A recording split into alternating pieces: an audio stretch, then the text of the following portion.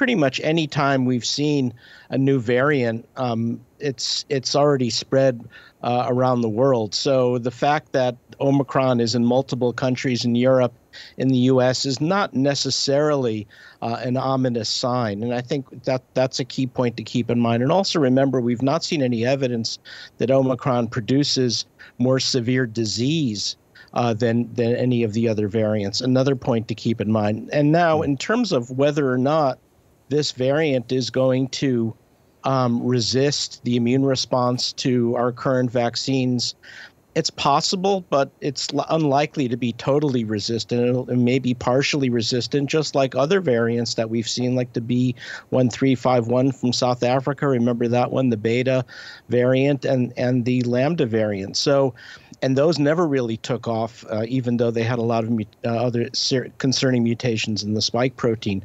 So we'll know about how effective vaccines are because we can do a test. What you can do is measure antibody responses to the vaccines, either in laboratory animals or from patients who have been, or volunteers who have been immunized against the vaccines, and see if those antibodies will cross-neutralize the Omicron variant.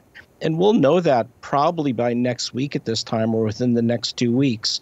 So that's going to be a vital piece of information. So, for instance, our scientists at Texas Children's Hospital and Baylor are now looking exactly at that, or the immune response to our vaccine, seeing if it cross-neutralizes Omicron. So that's going to be a key point. And then the most important thing we really need to know right now is how transmissible is this variant. Yes, it's taken off in the province that contains Pretoria and Johannesburg, but is it sufficient to outcompete the Delta variant? And I don't really think we have strong evidence for that either. So, a week from now, if we have this discussion, we'll have a lot more information. But right now, I think it's important to focus on what we do know is the biggest threat in the United States, and that is the Delta variant. It is accelerating now, and the U.S. population is incompletely vaccinated.